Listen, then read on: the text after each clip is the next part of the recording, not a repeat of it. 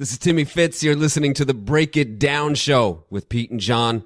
Tune in, love it, download it, live it. All right, we are here at Bayview Studios. My kitchen table. This is my kitchen table is my kitchen table, but when it has mics attached to it, it becomes Bayview Studios. Bayview Studios. Hi, welcome.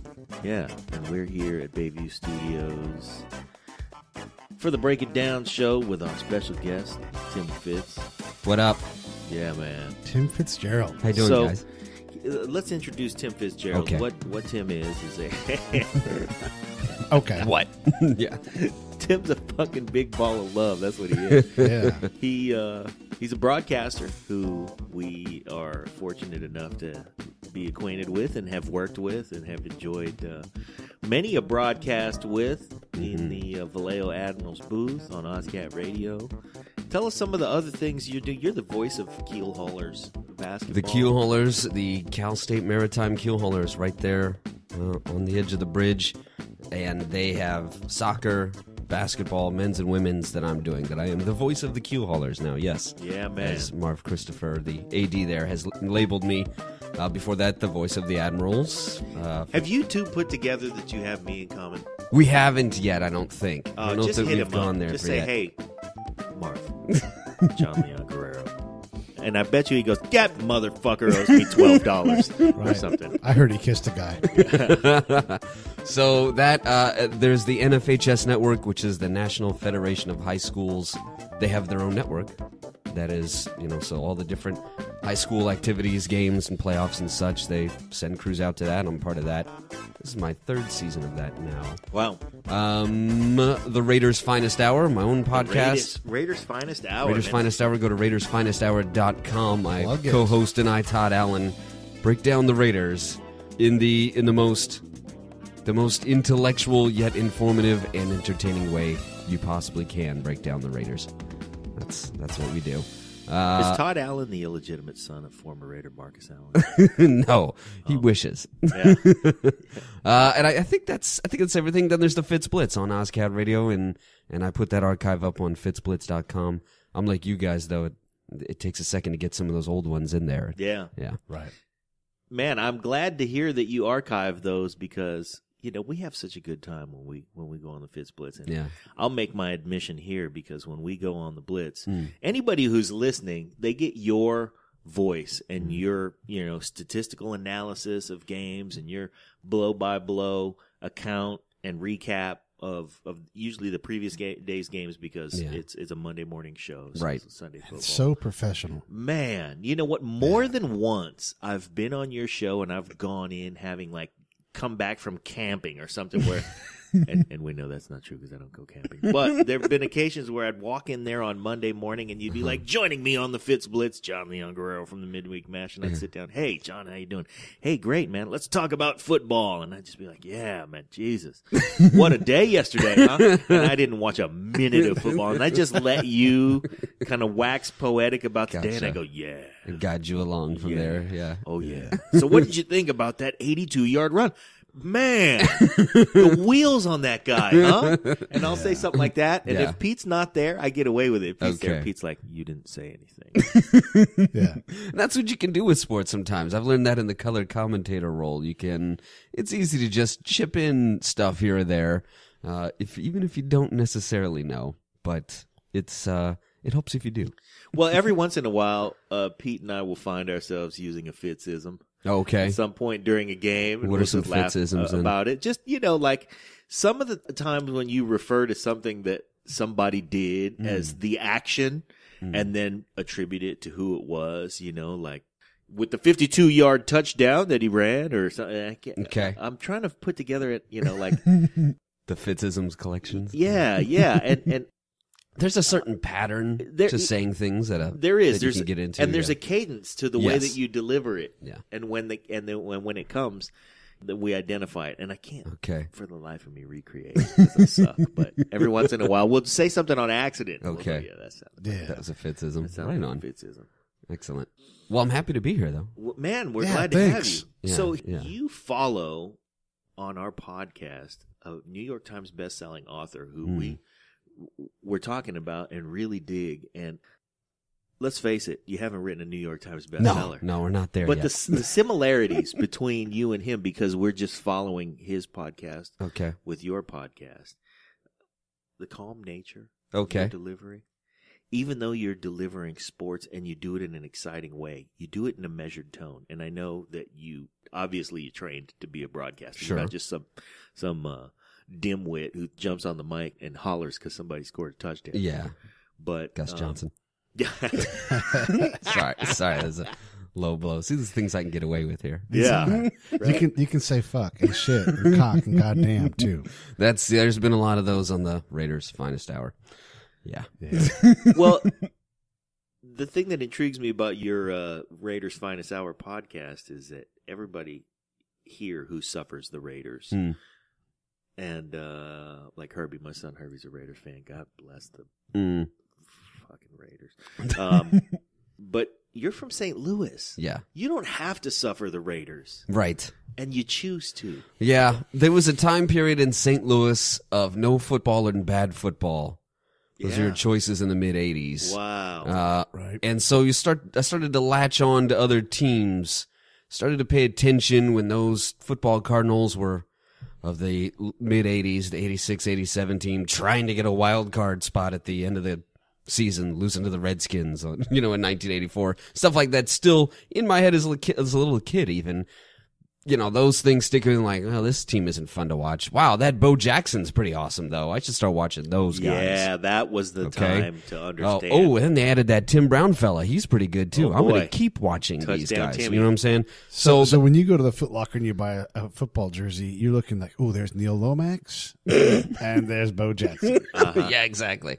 Yeah, I think I had a... Lomax. Neil Yeah, Lomax. Lomax. Both Jackson. guys that ended up with hip degeneration injuries. Right. I think I had a Roy Green jersey of those 80s Cardinals. That's Roy what I Green. had, Oh, yeah. Jesus, you might as well have had a Lorne Green. He had a run. He had a minute there where he was up there, and then it kind of stopped. Do you have a Chuck Cecil? No Chuck Cecil. Chuck Cecil. Chuck Cecil. A Stump Mitchell. Yeah. Jersey, I think maybe I had as a kid. Stump Mitchell. That's a good one. Yeah. That's a great one. And there was in the early years of Otis Anderson. Yeah. Is what I caught in my Yeah, childhood. before too. he was good. When he was putting up ridiculous yardage numbers on a bad team. On a bad team. That's what his deal was back then. And that guy was perfect for Bill Parcells' At the end of his career with Parcells, that was perfect. He's like, yeah. all you need to do is get about, 3.5 yards. Yeah. And he's like, oh, I do that all day long. Yeah, I can fall forward. Can you have a white guy back me up? Sure. Exactly. So latched on the Raiders in the mid-'80s, and then I moved out here in 98, and here I was right around the Raiders, lived in Oakland for a little bit, so... Biggity oak. You You look like you lived in Oakland. Yeah, thank you. So I developed a civic union, as I call it, with this, with a team, a civic union with the Raiders that I lost with the Cardinals moving to Arizona. Yeah. In that time of no civic union, like no civil union, I was definitely playing around. It was whatever the hottest thing was at the time. Those 80s Giants I was into, those Randall Cunningham's Eagles, the Barry Sanders Lions. In that time of no football in St. Louis, I was... It's a good thing disinfectant wipes also came I out was around all then over as the well. place. Football whore. Yeah, pretty much was what it was. Yeah, I was screwing everything that was Any hot at the port time. in a storm. And it's always raining when Timmy Fitz is watching football. He's like, I'll take it. Yep. So there was that loose period. Then the Rams came to town and worked for them for a couple of seasons. And so I have my two civic unions with the LAX teams. Yeah. That shot out of there, who one or two of them could go back. So we'll see. I'm in a strange place of fluctuation with the NFL, with between the domestic violence and the corporate greed involved in it, mixed with what if I have no civic union with a team?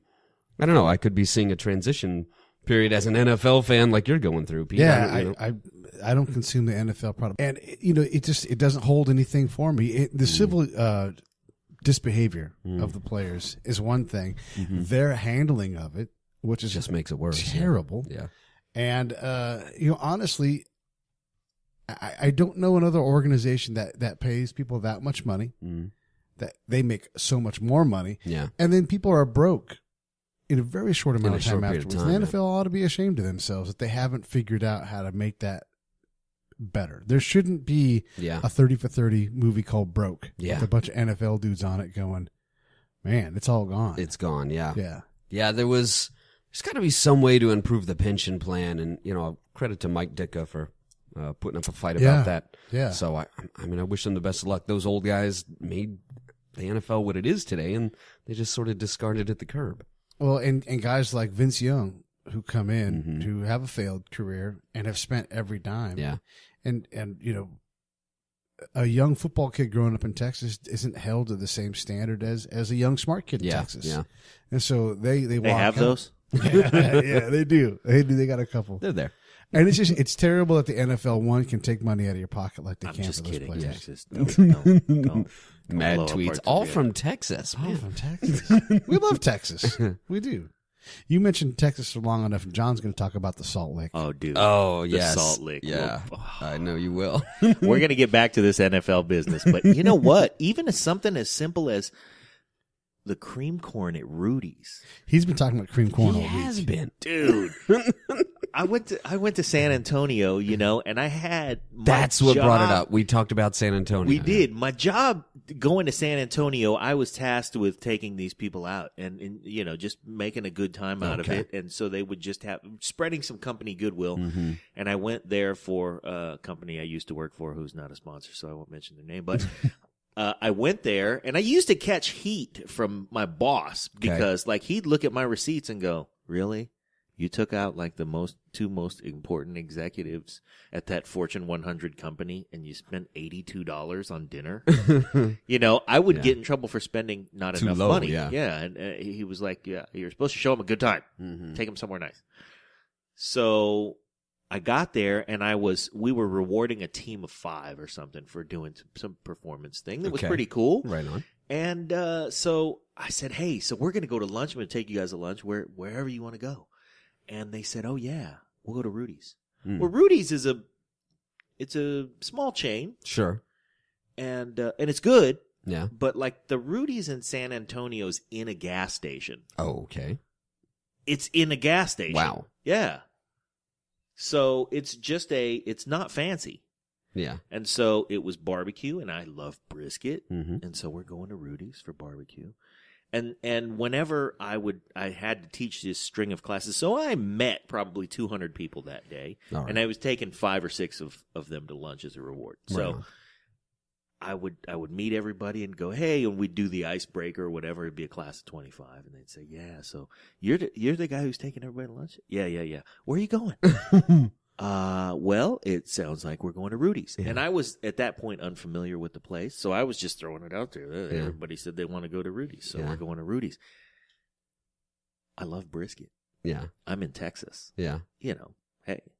But to a person, everybody who made a comeback remark to "we're going to Rudy's" said, "Oh, you got to get the cream corn."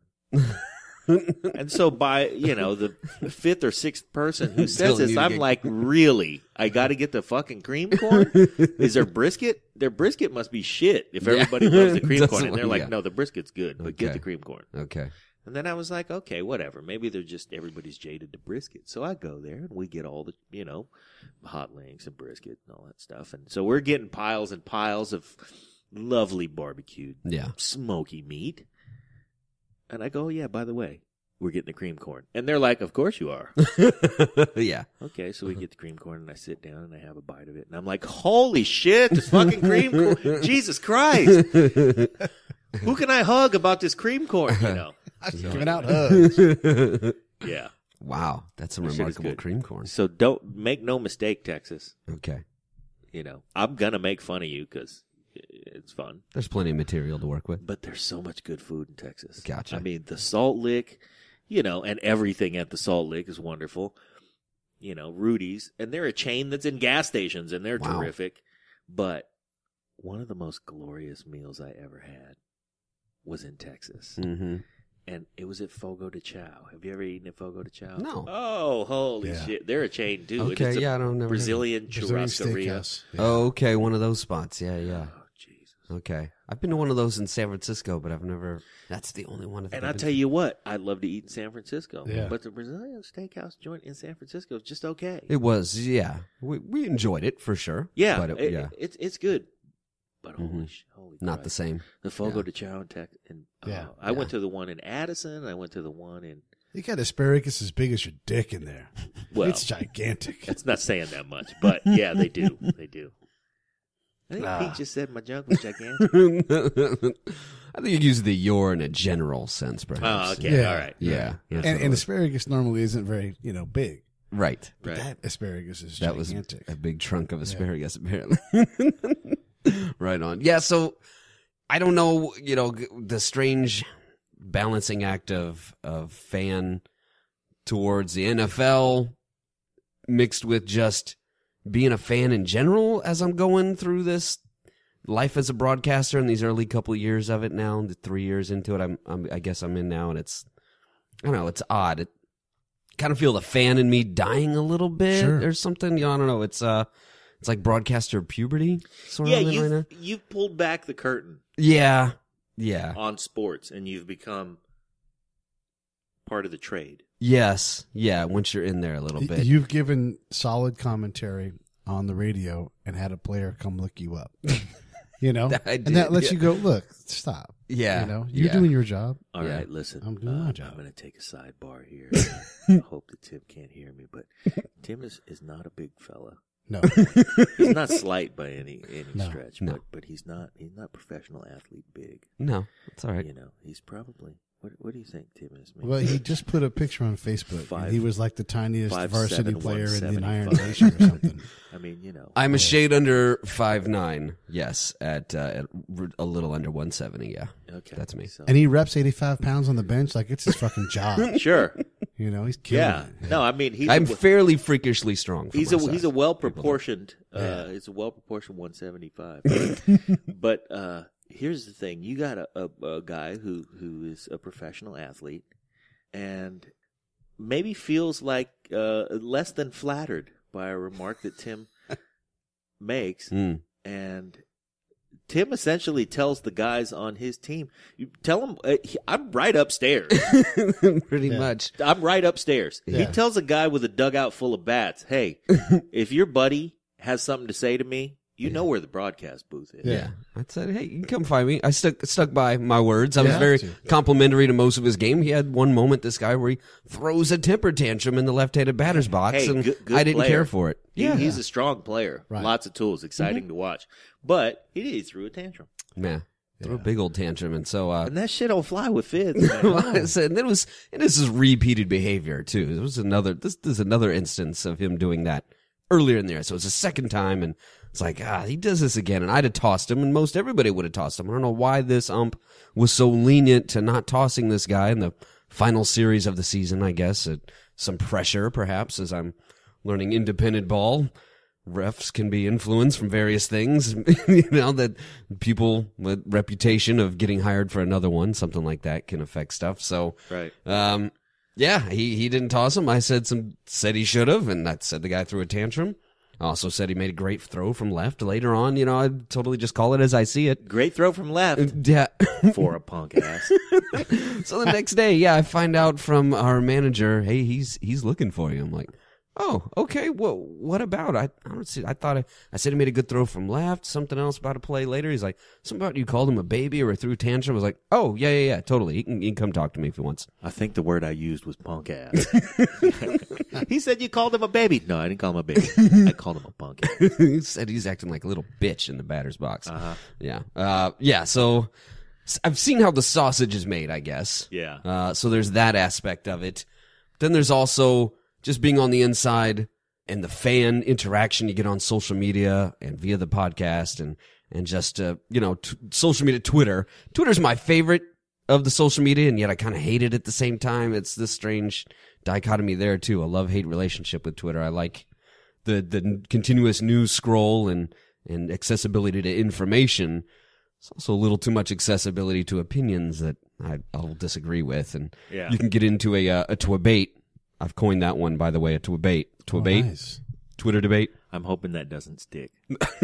that one's Better. That one's clumsy. Twabate? Yeah. I like Twabate. Anyway.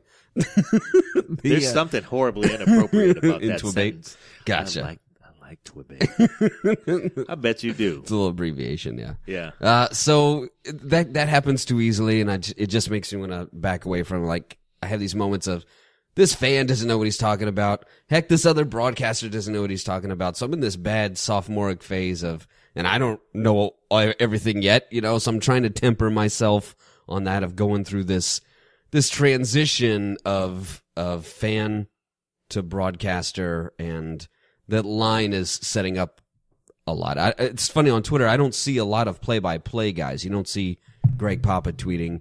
You don't see John Miller tweeting. The guy that I follow from my St. Louis Blues, Mr. Kelly, you don't see him tweeting. So the play-by-play guy doesn't tweet a whole lot. They stay back from that. So yeah. I see, oh, okay, I find myself doing that too. That must be, I guess I'm doing it right.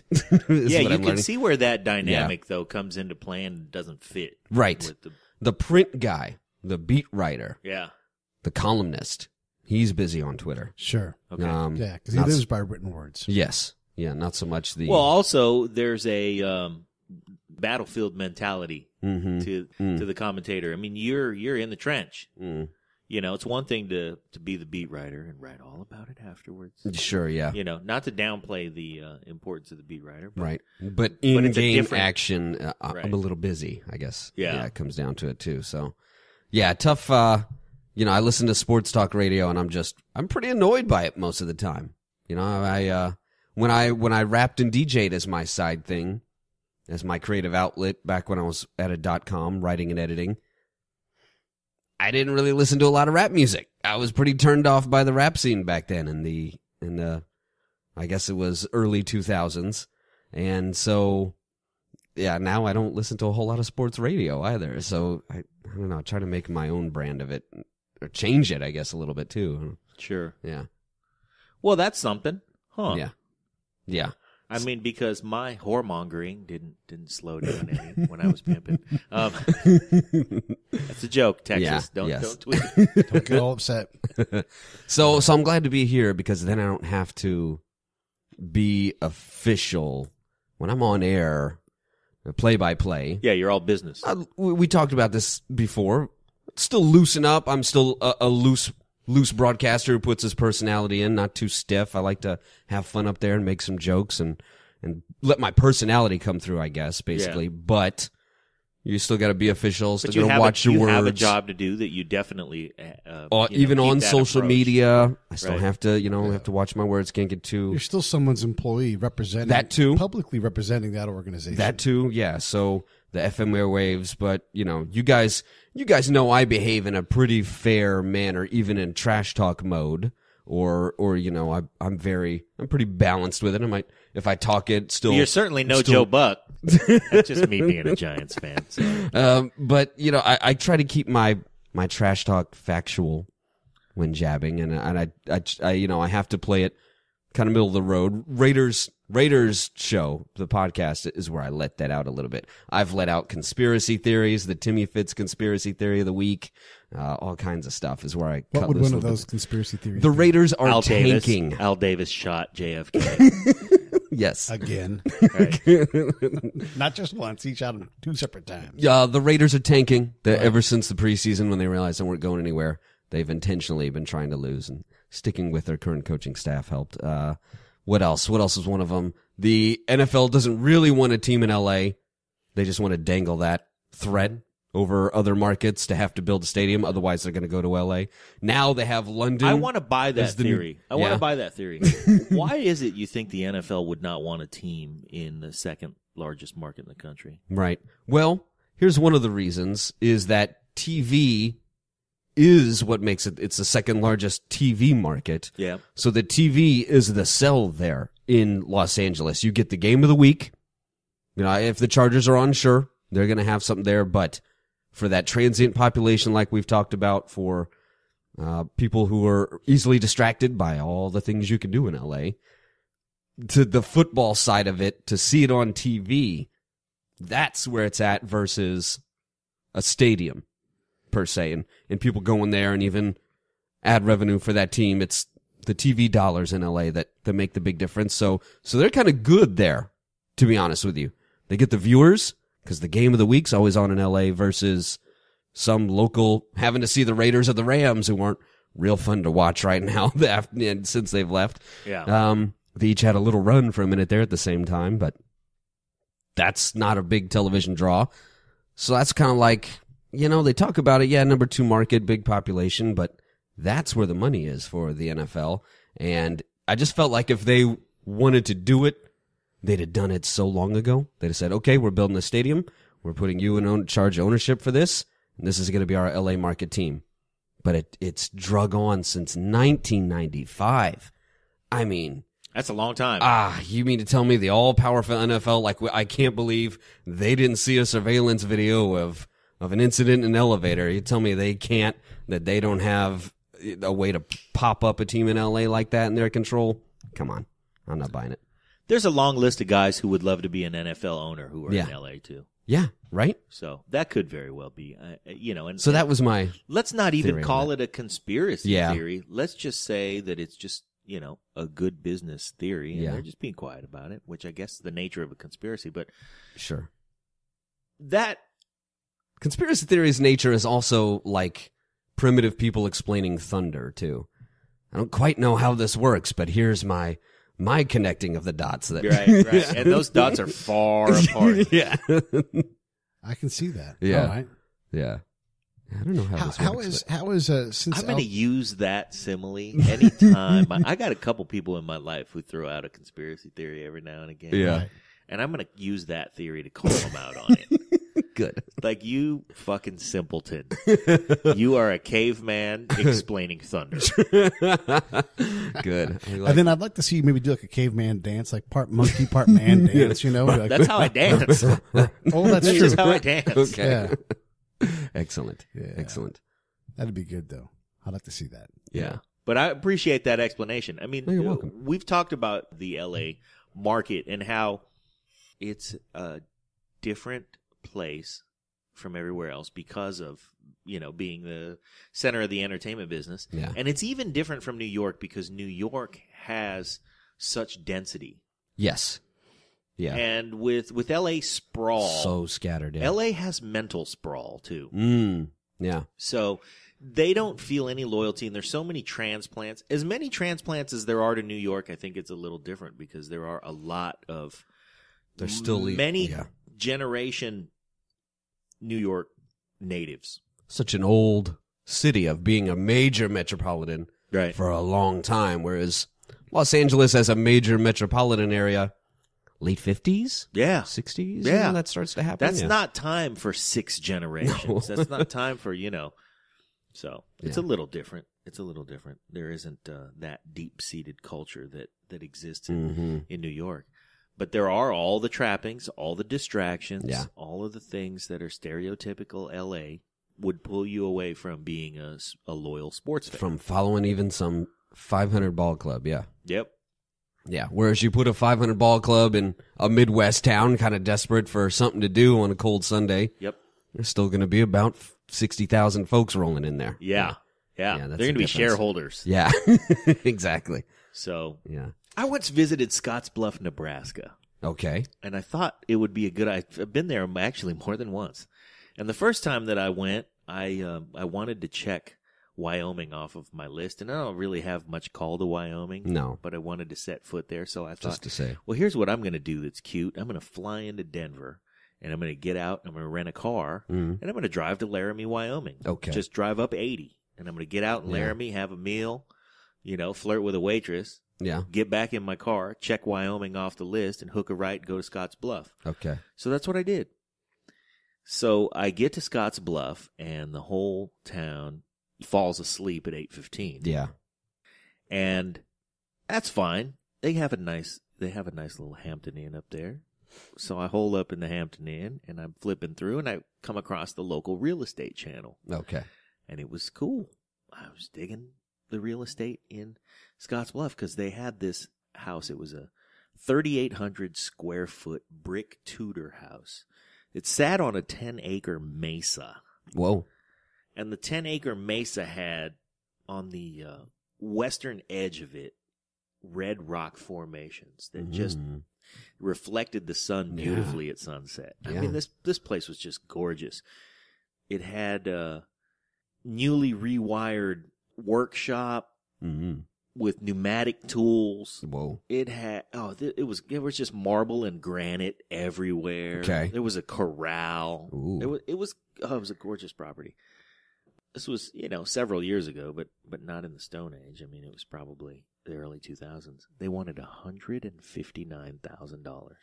Okay. For this property. Yeah. Now, at the time, I had a shithole in Vallejo. It was a 3-bedroom, 2-bath, 1,244 square feet. That was worth $500,000. Yeah. Yeah. So I was thinking, I'm going to buy this place. I'm going to buy it, and I'm going to rent it out. And I'm just going to sit on it until it's time for me to retire. And then I'm going to retire to this gorgeous joint. Or maybe I'll just work remotely and I'll live in this beautiful place and I'll raise Nico's 17 years old, but he was, probably 4 at the time. Okay. And I thought this would be a great place to do this. I'm going to do it. Yeah. And I start contemplating this. It took me about an hour and a half of honest contemplation to realize I'm fucking 4 hours of a drive from anywhere professional sporting event. Yeah, this it too. Pick a sport. Yeah.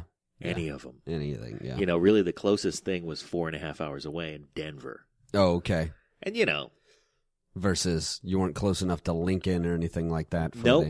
Nope. I was in completely the other side of Nebraska. Gotcha. And so any of the Omaha was like 6 hours away. Okay. So the closest thing was Denver. And, fuck the Nuggets. No doubt. Rockies? Yeah, no. Broncos? No, definitely not. So, if I wanted to see professional caliber sports, I'd have to drive 4.5 hours. Unless it was like maybe, I don't know, calf roping. Yeah, huh. Maybe that's closer. It's probably had a big calf roping rodeo going on. Something. Yeah. But... So here's my question to you, Fitz. Uh-huh. If someone says, "Hey, we got $150 for you to come call a calf roping contest," what's your answer? I'm probably busy. Yeah, yeah, probably busy. Yeah. Probably. Not definitely though. What about $250? That is how long is the event? Yeah. And is there a free pie in it? He really is a whore. Yeah.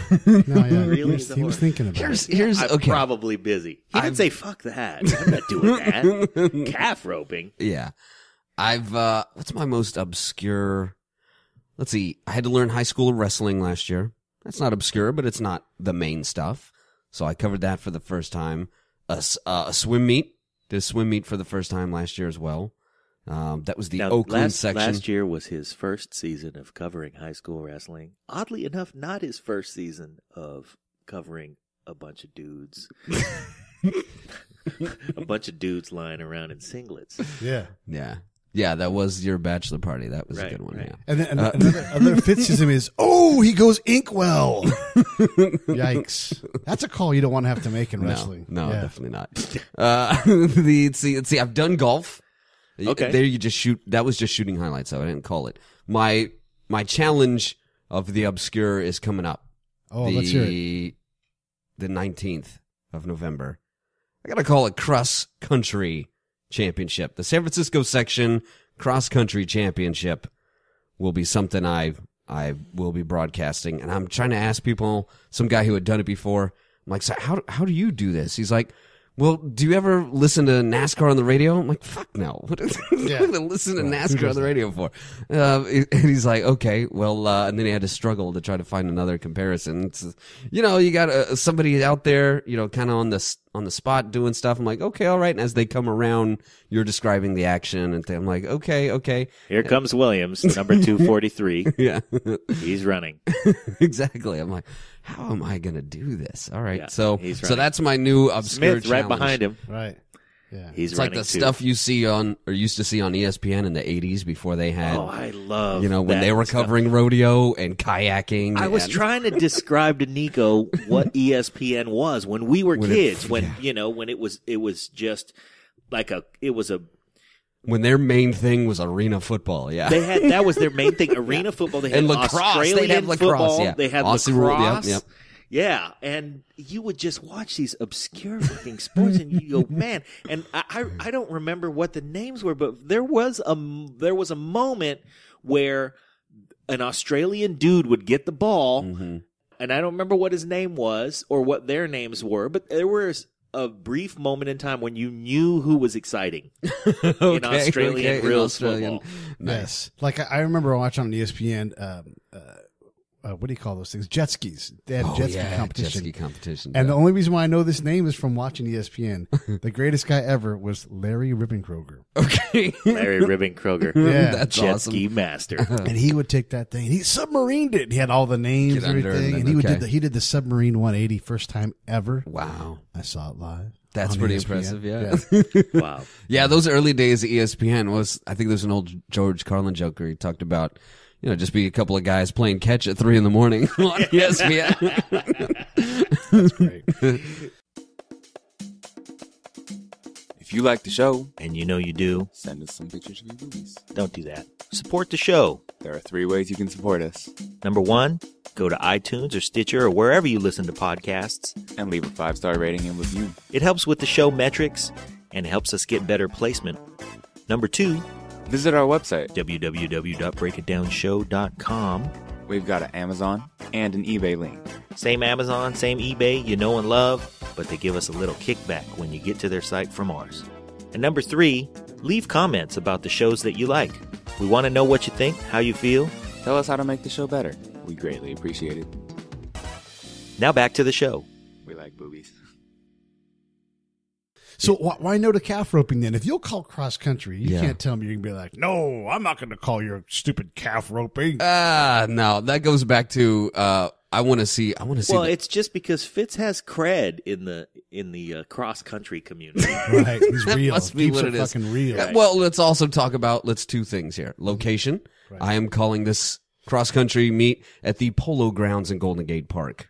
Yes, indeed. Okay. You couldn't It's go a to Stockton? beautiful. You could do that. But we were talking about going to Laramie, Wyoming. That's what I'm saying. I've been to Laramie, Wyoming twice, Yeah. and I got up You the didn't next learn day. your Get lesson the hell first out. damn time. Just get up, get out, go. Because it's just on my way west is when I would Don't stay tweet in us, Laramie. Laramie. We love Laramie. You know Yeah. what's funny is we're not going to get any fucking tweets. Nobody's Do they listening have to this. Twitter in Laramie? Yeah. I don't Can you either of you combine to name 5 places in Wyoming? Ready to go. Nope. No. We had Laramie. We have, is there a Cheyenne? There's a Yes. Cheyenne. Yeah, There's a Cheyenne, yeah. there. That'd be the capital. Yes, thank job. you. Yeah, all right, Yeah. we're off to a good start. Yeah, that's and 2. I've been through there. I've looked at all the towns. What has a hotel back before a map like this could be on your phone when you had to get the big fold out from Walmart with the map, and Big it's crazy okay. map, yeah. And look at the one Right, statewide and you one. go like, okay, Wyoming is in B7. yeah, B7. yeah. It's Seven. like playing Oh, Battleship. there you go. Yeah, exactly. Yeah. Yeah. And those maps, you still pulled those out and you fucked with them while you were driving too. Oh yeah, yeah. You know? Yeah, While definitely. driving. I Yeah. was a That's right. cable man in Yeah. San Pablo, and I drove a Chevy Love pickup Oh yeah. Yeah. with a utility box, and I would have an unfolded map as I'm driving down San Pablo Avenue and fucking with it, turning Oh, it man. sideways. Yeah. Hey, let me ask you another question about Okay. broadcasting. Have you had this moment yet where you realize, hey, this, because you're fairly new to the game. You said, forget the startup life, forget rapping and DJ and all that stuff. I'm going to go do this sports. This is what Yeah. I need to do. Yeah. Have you had the moment yet where you say, no shit, I can really do this. I'm I really doing can this. Make a living yeah, doing this. it started to hit this year as all the side jobs dissipate a little bit, and I'm actually starting to make a living as a broadcaster. It's filling my calendar from tomorrow through the next Wednesday. I have 5 days of calling games in the next 7. I'm like, wow, I have a human standard work week again. I'm working 5 out of the next 7 days. I'm calling games. One day is a doubleheader, so technically calling 6 games in 7 days. And yeah, it is starting to hit. You have these moments where, I guess maybe before an Admirals game, as I'm just sort of sitting there and there's a crowd filing in and I'm talking to Gary Templeton's kid and it's And you're a part of the infrastructure of Yeah. the event, Yeah. because that was one of the things where, that became an occupation. mm-hmm. And Yeah. it was something that we could see. Yes. on Yeah. you. Yeah, you Yeah, can huh. see it. Yeah, yeah. Okay. So the Sioux Falls Shankers call you up and they say, we want you to call our minor league team. Okay. But there's not much side work up in Sioux Falls. Sure. Can you take that gig? Here's or you have what- to point. Yeah. There's seasonal options for me with that. I could go to a town to cover baseball for the summer and come back. I'm okay with that. I'll definitely look into something like that too, where just for the summer, for the baseball season, I'm somewhere else.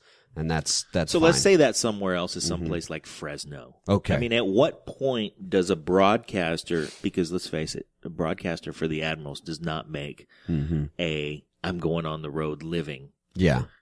in that gig. But at some point there's where do you cross the line where at this level of play, if you're the broadcaster for this team, you're suddenly, they're putting you up. And Okay. you can sustain the summer. Yeah. Different clubs do it differently, where they will help you towards housing. They'll either pay for it, you'll live in some place that they have, they'll have a stipend for it, okay, apply this much to wherever you want to live.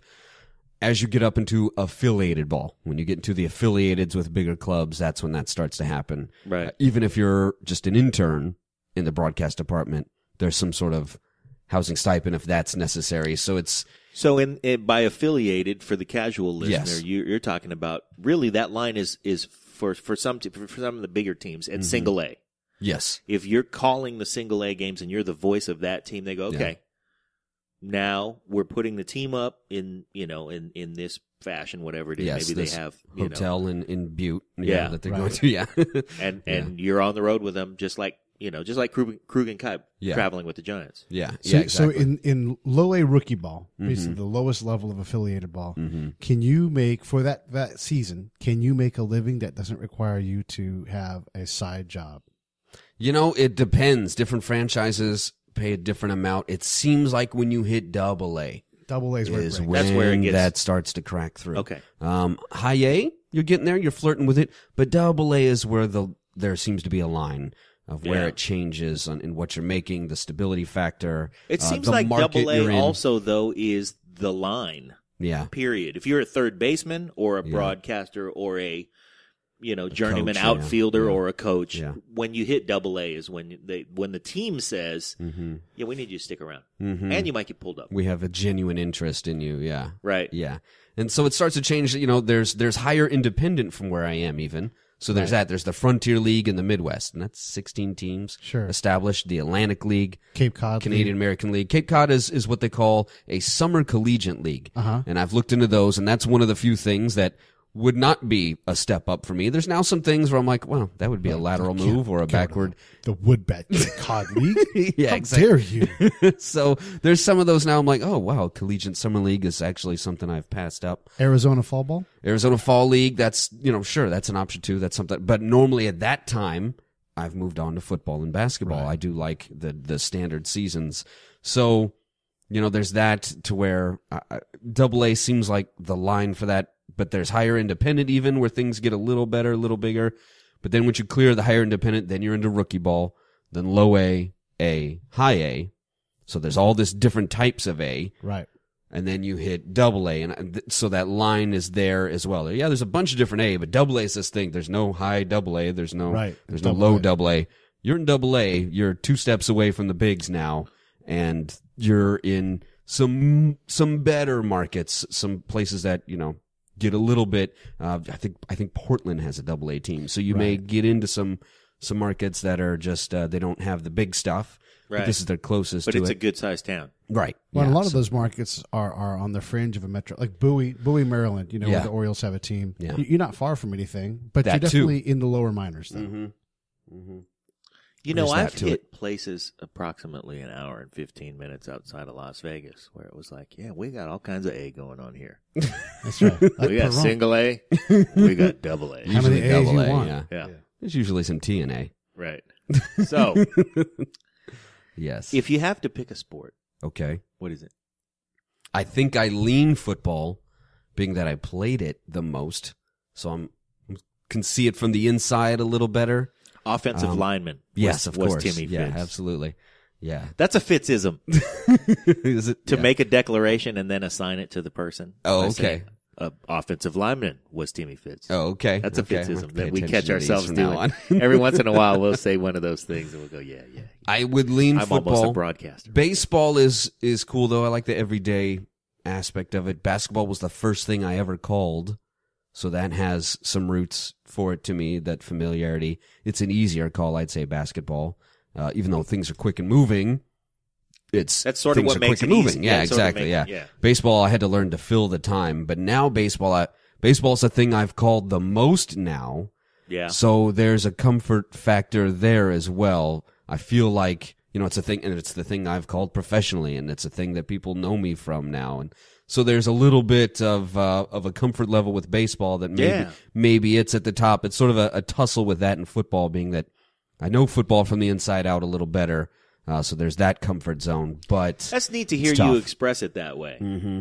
Because it's like, I liken everything to music. Mm. So for me, I imagine calling a basketball game because of the way that it moves yeah, is like playing, in a punk band yeah, where it's technically, maybe physically demanding seeming. Yeah. But you got a couple of things that you can rest on right there and let the tempo sure, take you for the ride. yeah, definitely. Whereas being a baseball guy would be like being a jazz drummer. You have to have the chops because there's open space. There's open space. You got to fill the time. You got And to it will keep expose yeah. you. Yeah, it definitely does. And you have to be like the workhorse guy who understands the game through and through because of that.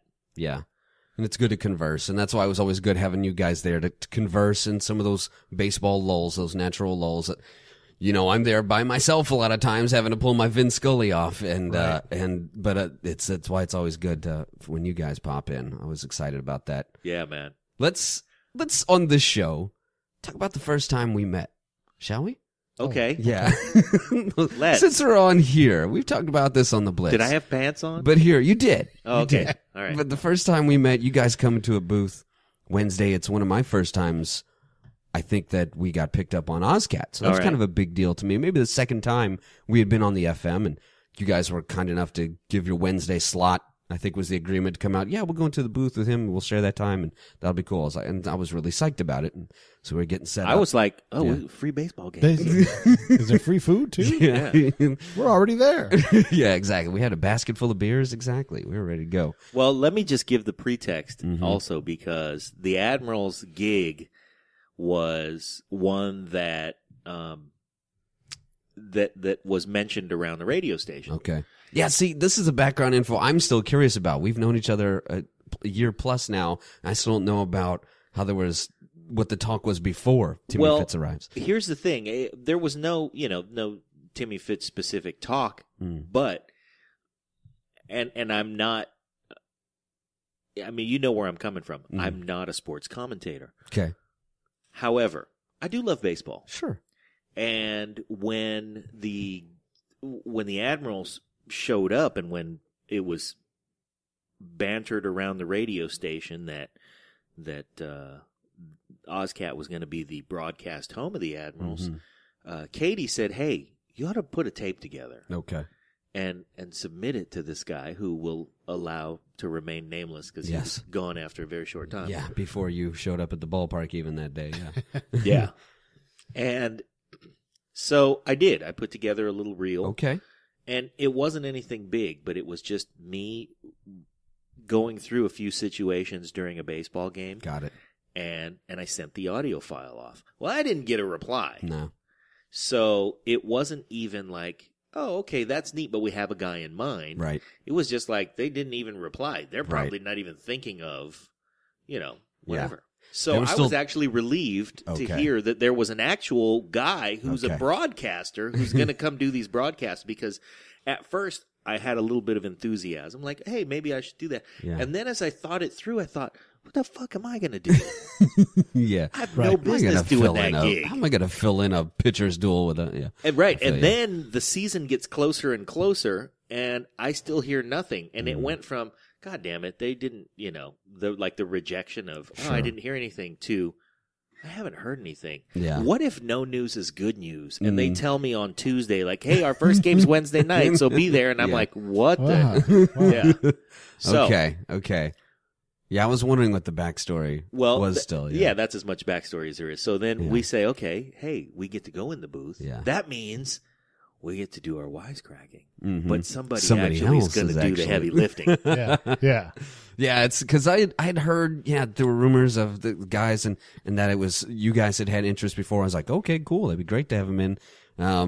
For that process for me was me taking my MLB.TV on the PlayStation, setting the audio to park, the ballpark where you only get the ballpark sound, right? Yeah, that's awesome. So crank it up on the surround sound, have my little recorder out. Actually, I might have just been my phone. And I did a half an inning of Cardinals Diamondbacks of 2013. Right. With park noise. Yeah, that ambient sound, the behind you. ambient said the back cracking to where said owner who it remains nameless at the time, he thought, is that you making that sound, the back crack there? I'm like, no, I am listening on my PlayStation with just the ballpark sound coming in. That's all I'm talking about. That's genius, so, by the way. Yeah, that's brilliant. Thank you. So so it took me pestering them quite a bit for anything to get happening. And the original management kind of beat around the bush with me that this wasn't a paid position. So they may have even feared, oh, we're not going to be able to pay this guy. He's not going to want anything to do with this. Yeah, So- I clearly was going to take my payment in Hotlink. Yeah, no doubt, right. But we hadn't discussed any They of had that. discussed that, yeah. So they kind of beat around the bush with it. It's April, and they're kind of iffy on it, and then it came to me to decide: is this what I got to do for a year? Do I have to be an intern again at my age? Just deal with that in order to get this experience, because I was led to independent ball after trying to apply to AA, thinking at the time, well, it's AA. I can get in there. AA, not realizing what kind of a level, like we just talked about, AA is in this world. Thinking back then, it's AA. I could jump into AA. And AA is like, well, you're not quite, we like your demo, but you're not quite ready for this level. We can't hire you for this job yet. I have 2 AAs tell me that. One was not quite ready. The other, we can't hire you yet for this. And then that was through this agency I'm with, the Sports Talent Agency of America, that I learned, oh, okay, if you want to do AA, you have to have done A. Yeah, you got to. If you want to do A, you have to have done independent or rookie ball. You got already. bones to make still. Yeah, so I was like, okay, I see. So that realization hit. That's when I jumped into the Admirals gig. Fast forward a little bit later. Nobody realizes how much broadcasters get laid. That's what it is. So then some kid is like, hey, I'm pretty good. I have a decent voice. I know what's going on in the game. Right. I don't mumble through my words. Right. I think I can do it. I think I can call a game. And his dad's like, you got to work on your swivel hips. There's You're going to be doing a lot of fucking. there's going to be so much tail. And then you get there like, hey, I'm ready to call a AA game. And you're like, no, kid. Yeah. You got to start with the, Yeah. yeah. You got to head down lower. Right. Yeah. So that was You the don't even reality. know how to put your back into it. Yeah. So that was the reality of it. And go into the night that we met. It's preceded by about a week before David at OzCat. Apparently he came in to that night of listening to me for the first time, coming up to the booth saying, I don't know who this guy that they have. I'm going to get one of my guys to do this. I'm thinking you probably, I don't know who this guy is. This is David telling me the story. I'm coming up there. I don't know who they have. I'm getting one of my guys to do this. And he says, then I sat down there and I listened to it for about a half an inning. I thought, My guy's a schmuck. That's what he thought. Jesus. My guy's an asshole. he thought, oh, I think I need to make this guy my guy and right. put him on the air. So that's Yeah. what ended up happening. So a week later, roughly, you guys are coming into the booth. We're having technical difficulties that night too. And it's just turned out one flip of a little switch would have fixed everything that night. Right. Some equipment I don't have anymore that I'm like, I'm not using that again. And so we're there that night, crack open a couple beers, we're having a good time. It's the Santa Rosa Rosebuds in town. We were having a great time. Yeah, so we're calling the game. Coined a few phrases. Yes, that we did. And then things got weird around the 4th. And Yes. Fast.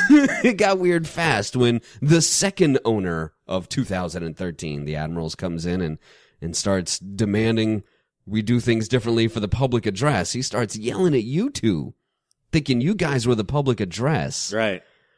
Not realizing public address is in the next room over, not really understanding what we were even. So he kicks out.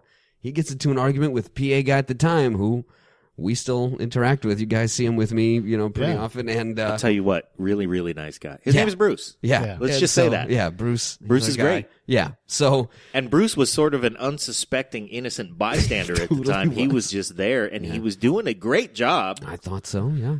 except it wasn't. It was like they the wanted- result of his Yeah. great job wasn't the result that this guy wanted instantly. Yeah. Yeah. It's sort of like when you're doing a fantastic job. Well, you were a DJ.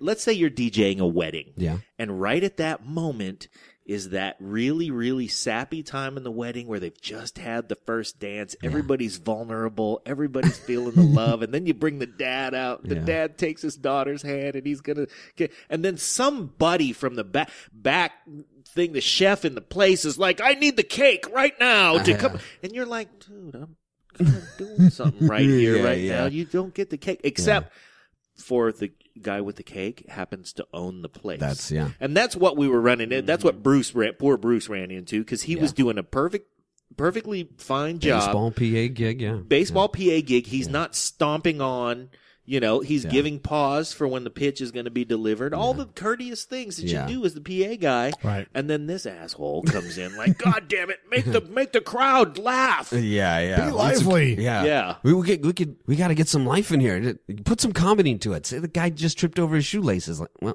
can't really do that if we. Yeah, because because he didn't. Yeah. It's like so he kicks out Bruce doing PA, and I had initially dropped. Fires him on the spot. You're fired. Yeah, you're out of here. Fucking fire me. You're not even paying me. Yeah, I'm a volunteer. Here's And the then- mic. I haven't even gotten my hot link. yeah.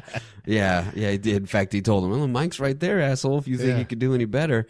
So that all goes down, and I'm This is live in the inning. in the inning. So I had to drop the volume, and then about midway through all this going down, I bring the volume back up, and I capture the ending of this, and him telling you guys he's offering you guys money when Bruce was here. I'll give you guys $100 to make everybody laugh right now. Yeah. Still waiting We're for my like- money. Yeah, Dude, he wanted Barnum and Bailey meets Bull Durham, Right. and You can't tell Pete he'll give him $100 to make everybody laugh because his ass will come out. My be pants out just there. almost came off right there. I thought we had a deal. Yeah. this was happening. Still waiting for that money. Yeah. So we meet that night. All this goes down.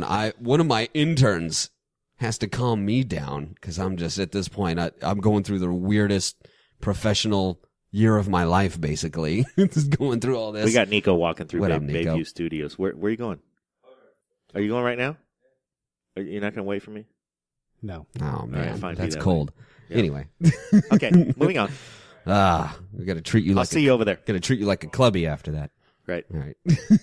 So yeah, first night. So we meet under those circumstances, and it was nuts. We put all that behind us, and in that fifth inning there, after all that, we got rolling. We make radio gold from there. It was one of my favorite moments of that season, the second half of all that. I'm fuming afterwards, after you guys leave, and I come back down to everything that just went on. I'm fuming when I go home, and just, the most unprofessional night of my life, blah, blah, blah, with this stuff, and then I go back and listen to the recording we made the next day, and I was like, wow, this is pretty freaking hilarious, actually. Yeah. So- That was good. You know what? After that asshole went back into his cave and we zip tied the door shut, then You should then say it was drunk fun. asshole, too. Oh yeah, that's Not only was he right. unprofessional, They he was were. drunk. They Yeah. were partying. Drink in his hand, looking like Hal McRae. You were not to say you are gotta be funny. I want everybody to be lively in here. It doesn't look like anybody's having a good time. Yeah. It's like you've never been to a baseball game. No, and he. Yeah. they Dude, didn't everybody's know. watching baseball. They Yeah. didn't know. They don't need Chevy Chase falling down the stairs right now. It took some road trips to the other teams for him to see. Oh, I see. Oh, there's a way that this get this it. game that's So been I played shouldn't for be- 167 years. There's a way that this works. I shouldn't be telling our PA to pump up the crowd while our third baseman is off the third base line bleeding, getting stitches into his left hand. Oh, okay. Yeah. I hadn't realized that. Yeah. So I do. changed it. In his defense, I do have to say we were trying to be, because it's not our house, it's not Sure. our game, and Yeah. we were trying to kind of be on our best behavior. Yeah. We're not hogging the mic. I don't even know if we were drinking beers yet at that point. Maybe one at most. Yeah, maybe. But then once he said that, I was like, Yeah, it was lightweight. After that, it was like, that's it. Well, Turned down for whatever what? we Yeah. right? yeah. You just took the straps off. Let's do Yeah. it. Let's do Let's this. get it going. And I hear you in the background go, Pete, we've been giving orders to liven it up a little bit. Off with the pants. Yeah. Oh, Yeah, man. good times. So, and that's the kind of stuff that is a struggle, and you get that next owners, GMs after, they all do it. They all do it. They've all made the same mistake that guy does coming in the booth. It's happened another time. My intern, who's now at the Times Herald, sitting there next to me, GM comes in. Are you on the mic? No, it's in there. And they go in, we need this to make the crowd. I'm like, wow, it's just a cycle. Just everybody does this. And I guess that's a need to kind of to pull in the casual fan. You know, I don't consider you two casual baseball fans.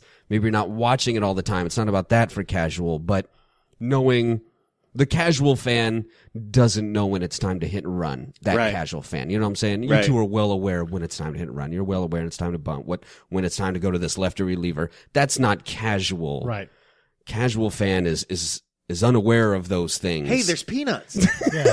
It's the beer garden fan. They're there and they're having fun and yes, they're drinking. and that's awesome. And yeah, but that's absolutely. but they are precious freaking gold to baseball management or to radio stations, you know, a sports station that Right. being able to pull in the casual fan and rope them in, get them to come Because they back. got us. Yes. We're a captive Yes. audience anyway. Exactly. So, and I'm just so fucking tired of the casual fan.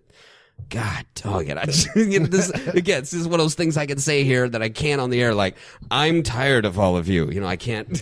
Yes, you casual fans. Don't tweet that you don't. Yeah, the casual fans. So, you know, they're a precious stone to sports management and companies, but I just loathe it, and I had to go through it with the NLCS with the casual fan, the casual Giants fan, the casual Cardinal fan. God, each of them equally just driving me nuts. Like it's different with casual Giants fan. I have to remind them, okay, your team's not that special. A lot of catchers paint their nails, and there's Right. always some reliever with a big beard and one crazy Latino reliever, and everybody's got that. Yeah, I know you think it's torture, but that's baseball. It gets nerve-wracking in the baseball, eighth right. inning. Yeah, exactly. That, you know, so that was one with Cardinal fans. It's I have to explain a lot to them too. The casual Cardinal fan, for as much as they get their recognition in the baseball world of the best fan bit and all that. And yeah, we applause nicely and we treat visiting fans well. And so that part of it's earned, but I still have to explain a lot to them too. With a Cardinals fan, a St. Louis fan, also have to factor in racism to player evaluation when they're talking about, I don't like this player. He does this and that and that. Okay, all right, that's interesting. And plus that damn hair of his, I'm like, okay, now we're getting somewhere. Wow. I have to factor in, okay, why didn't you want the now deceased Oscar Taveras in? Okay, I get it now. Yeah, you got a thing against Latino players. All right, you got to factor that into the Midwest casual fan, unfortunately. Wow. Yeah, so it's a different. Hey, hats off to Kansas City. Good for them, right? Yeah. Man, good for them and Yeah. great. I read stuff written by Giants fans who traveled to Kansas City to, witness some of the games. Game 6, the thorough drubbing Sure. that was Game 6. Somebody wrote to a letter to the Chronicle or the exam, whatever, SF Gate. Yeah. That, hey, he was there for Game 6 and he was in full Giants gear and he had guys saying to him, hey, it's still a series. Mm-hmm. Just being good sportsmen. Yeah. Yeah. And That's what throws me off. Being out here, East Coast a little bit too, Yeah. that Midwest guy in me isn't used to when trash talk goes past fun banter. Right. You know, when you can, and Giants fans, hey, they got me right now. You can give me, we got you again, Fitz. Oh, you sure did. You outpitched us 2 series in a row. You're getting us with that. But it's just, oh, you fucking suck, eat my dick. Yeah. Whoa. Yeah, That's hold not on. relevant to Right. anything here. This year is your year. Yeah. Next year will be mine. Yeah, that's not relevant to anything. You and I didn't have any effect on that out there, by the way. Can I Yes, remind and you by that? the way, we're gonna kick it. No, we aren't doing anything. Yeah. This Yeah. team that I enjoy watching. Yeah. Yeah. You know, and happen to get one off on the team you enjoy watching, Yeah. and we'll see next year. Yeah. And the thing like the casual fans, and I they say whatever they want to say. Who cares? But I can always just say regression to the mean is a motherfucker, Yeah. and they have no idea what's going No, on they with don't, that. no. Like, that was, that's I can appreciate how hard it is to do what the Kansas City Royals just did. Right. Yeah. They got hot at the right time, and it didn't work out for them. But goddamn, that's great though. Yeah. And I may get a lot of heat from other Giants fans for saying this, but Kansas City Royals, man. I'm a big fan. Yeah, Yeah. you got to support. I'm a that fan happened a lot with Giant fans. I of think, that organization, just like I'm a fan of the Giants for the same Mm-hmm. reason. They had the great personalities. They had Yeah. the team mentality. You know, like Pete said, they got hot at the right time, but they got hot for each other at the right time. Yeah. Boy, that came out. I was gonna say you just made the notebook of Yeah. sexually I'm innuendo a hot sports for catch commentary. up. Yeah. Hey, get in the squad.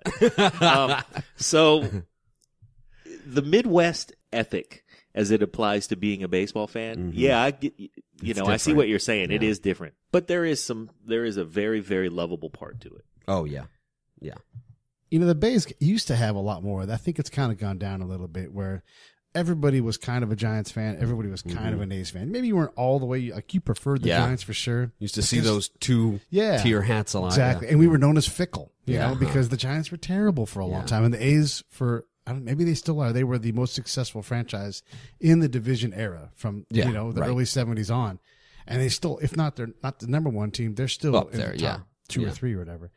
But the Bay was a A's town for Yeah, a long time. a The long Giants time, yeah. almost left. Yeah. Exactly. You know, and it is a shame to see that divide that's kind of grown there because we had that ability to appreciate that, you know. how And- quickly that has changed and how that's gone away a little bit. Now it is because of the sort of the Yelpy trash talk, you know, social media area. That's one thing I can sound like an old curmudgeon on is that it does, you know, in the memes, the world of memes, you know, with the graphics. Yeah. Yeah. You know, it's like, I did not go to you and put a meme of a Cardinal pooping on an LA Dodger logo. Right. That didn't happen. You know, I didn't know no Giants fan at least put the meme of a big giant squeezing a bird to death on my page. You know, so that was good at least. I've seen that one too. Yeah. So, you know, the trash talk culture, I guess, is a little bit more rewarded maybe now than it used to be to where that has to be that sort of back and forth. You know, when I tried my time to be a sports broadcaster, and this is, you know, 20 plus years ago, I worked on washing away my fanism and that kind of stuff. Sure. And it kind of stuck, you know, like I admire the A's. I admire the Dodgers for sure, more than other teams. But yeah, I just want to see Adam Wainwright and Clayton Kershaw go at it. Sure. And Yeah. I don't care what uniforms they've got on. Sure. Yeah. You know, I just want to see great baseball. I love watching Madison Bumgarner come out and be like, I'm just going to go Boss Hoss. Yeah, on an totally. entire team. Yeah. You know You what know? I love about a podcast? I want to see Kobe Ty and Scarlett Johansson go at it. Yeah. We get to say that. Dream team. Stuff like that. Yeah. Yeah. Yeah. That almost, the go at it almost made the Right. innuendo. You know, I keep since What did in my head? 03, I've been keeping You got a old notebook? roommates of mine, old notebook of sexually innuendo sports commentary. I mean, there's some gems that go back. There's one of Vladimir Guerrero breaking his bat. And the commentator says, well, he left him there standing with 6 inches of wood in his hands. Whoa. Okay. Just game after game after game, stuff like that. But boy, if you want to play quarterback in the Big 12, you got to deal with guys like Dan Cody coming nasty around the corner. Whoa. Hold on, pause that. Let's write that one down. So yeah, we used to have to like, okay, what did he say? We'd have to write him down real quickly. Now in the DVR day and the device, you just pause it, go back to it, put the device up to it, hit record, and we're storing them electronically now, all these sexually innuendo sports commentary. Oh, yeah. I think, That's good stuff. one of my favorites was Troy Aikman talking about Eagles safety at the time, Michael Lewis. He's like, he's a guy that spends a lot of time down around the box. My two newest ones that Nice have an work audio. if you can get it. Yeah. The two newest ones have an audio form. One is a Raiders. It's Greg Papa, one of my idols, saying, boy, they put the two receivers on the same side slotted over there, and they just scissor each other. Wow. That's not a visual I was going at. No, last one of these I'll go with for now. One of the new ones, so it's fresh in my head here, is a hockey one. It's like, you got to know when to poke and when not to poke, because if you poke and miss, you leave yourself wide open. Because, you know, there's a lot of talk about positions. There's a frat and party balls. you'd never forget. Yeah, right. Penetrating. Penetration Yeah. and yeah. There's a John Madden one. You see that hole? He sees that and takes that right up the middle. And I was like, okay, let me write that one down. Yeah. That's awesome. Oh, the talk Thank of you for collecting those. yes. I'm trying to there's- figure out how I can insert in a sports, you know, like if we're happen to be hanging out with you and we're in the booth for something, how can I seemingly accidentally try Hot Carl somewhere. We gotta be talking about Carl Crawford somehow on a hot streak. Yeah, Right. I thought I had one in that first year with Bruce in the booth next to me. I thought I said something about, hitting being contagious. I thought I said something about guys get hot together at the same time. Right. Okay. Right. I went back and listened to it though, and I was like, I had enough baseball words in there to break it up. I was like, guys, can you get on a hot hitting streak at that same time? And I was like, shoo, okay. Wow. Very right after me though, Bruce says, I guess when I was done talking about describing the pitch, a pitch inside, Bruce says, yeah, he got inside and fisted him. Yeah. Holy cow. We're gonna do an entire podcast with just us that. and this notebook. Yeah. Yeah, definitely. Here's the last one I'll leave it at. I've always said big guys have trouble getting the balls below their knees. That was about some big, tall tight end. I'm trying to remember. Man. Yeah. Next time we get the chance to be in the booth with you, I'm definitely going to say, oh, look, and Mr. Mack hits a Blumpkin up the middle. Yeah. Hey, this is a good time. Yeah. Listen, I'm gonna get in trouble for being late for dinner. Oh, okay. So, okay. and I actually have some hockey waiting for me on my DVR too. all right. Can I remember how this? We'll leave with this. Remember how we talked about before the hockey organ playing like a rock song is one of our favorite things about, or basketball. I guess does it too. Basketball. Basketball. I've heard of basketball. I'm in the kitchen washing dishes. I got the Blues on in the background. They had an NHL Network game going on. I got to see nationally. And I hear the organ start to play Man in the Box. Right. And it's the dee, dee, dee, dee, dee, dee, dee, dee, dee. I'm like, oh shit, we committed a penalty. There's somebody going in the box. There's a man in the box. Yeah. Penalty Blues. God dog it. It triggers that in my head now. I hear man in the box on an organ. Ah, shit, we committed a penalty. I forget who's organ player, and it might have been the Dodgers organ player, but he was genius with that stuff. Yeah. And it had a song ready. Like, like if you had a DUI like the night before, he'd play "How Dry I Am." As you walked up, Nice. That's beautiful. Yeah, because that's your job as the organ player, to tell some jokes with the music. Music. My favorite is when the Blues' opponent scores a goal, they play CeeLo's "Fuck You" in the organ. Yeah. That is good. And I'm like, oh, that's good. There is something punchliney about hearing it played on the organ too. Yes. Yeah. Exactly. Because it's cheesy. Also, I just want to remind everybody that Tim said, "Man, box, and organ" in the same all same there. sentence. See, you gotta have enough sports words to properly break it up. Just in there, bat, swing, so that you're not just talking about. You got to be disciplined on the backside. Okay. Yeah. Because that's what that started from. You can't rush the backside. The little simple phrases. You'll hear Brent Musburger, God, a couple times a game. Yeah, he's a good-looking young tight end, and things like that. That goes deep into the hole, the penetration stuff, and then so we're like, let's try to keep track of the creme de la creme of these. Let's find the best of the best, the ones that are beyond the pedestrian, good-looking young tight end. You could you could build an entire award show Yes. around that. The best of them, yeah. Yeah, absolutely. So, hey, as we close up, great time, by the way, man. Thank you. As Thank you always, for coming. Yeah. we got to do it more often. Yes. And the theme of our show is just interesting people doing extraordinary stuff. Okay. And we're lucky enough to just sort of witness your career unfolding as a broadcaster. Thank you. So we're going to get as much of you as we can. I see. Yes. Got it. We have done a couple of segments about just places that we like. Okay. So if you want to give a plug to anybody or anything that's going on out there, like if you have a favorite sandwich shop, we plug the Workshop here in Benicia, best The restaurant Workshop in Benicia. Okay. in Benicia, all the time. And do you want to plug anybody? I want to plug the brand new Physical Education and Aquatic Center at Cal Maritime. Oh man, Yeah, you can you're right. see it from the freeway. Come out glorious. to that. Yeah, come out to that in V-Town for all the locals. Top 25 ranked college basketball plays right there at Cal Maritime. Right, it's NAIA, it's small school, but In a they beautiful are facility. in a brand new, swanky little spot. We like to refer to it as the house that Marv built. House that Marv built. Yeah, so that's my plug, and I'll plug plug the Vallejo Admirals at Wilson Park every June through August. Yeah. Independent pro ball, and high end of it, the level of it keeps climbing. Those are the two stops I got to tell folks to go to plug. Also, so far in the 2 years they've been around, the characters on the team, Yes, definitely worth following. it has been one of my more fun groups to cover ever. Yeah, definitely unique. Good bunch of guys. Yeah, definitely a good bunch of guys. I want to plug a local establishment too. You got me thinking about food. Yeah. And if you're in Concord, California, and you want Chinese food, you got to go to the Golden Willow and get that Hunan chicken.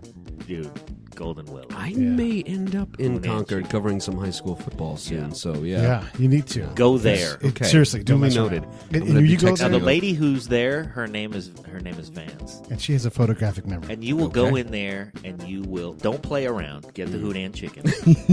Get other things. Get the pot stickers. But Okay. also get the Hunan chicken. If you look at any table there, some people are like the It's gonna noodles, be on and there. some people like but everybody's got the Hunan chicken. I see. It's just what you do. Okay. And then the next time you go in there, she's going to say, "Oh, hi," and she might not remember your name, but there's a decent chance that she might. Okay. Yeah. And she's going to say, "Oh, you like Hunan chicken, no onions, little spicy, Okay. little spicy." Okay. Oh yeah, you're a friend of John. You talked about John with me, and then you told me that your car was blue and it was broken. And you're like, the fuck did you Whoa. know? Yeah. But Yeah, she's sweet, yeah. and the food is fantastic. So, Okay. Golden Willow and Concord. Duly noted. Go I'm there. feeling I'm going to end up calling some football in that area soon. Yeah. Right on. I'm going to keep that in mind. I feel like we could do this show for like 4.5 hours. We could. Yeah. We're gonna do another one. That's We'll all. do another one. Hit me up on Twitter at TimmyFitz76. Yeah, thanks for that. At John Leon Guerrero, at Pete A. Turner. Pete A. Turner. That's Beautiful. right. Tweet us. Get it. Or at Break It Down Show. Yeah. Downshow.com. Thanks, man. Awesome. Yeah. Thanks for Thank having you. me, guys. I appreciate it. I loved Timmy it. Fitz. Check him out. Peace.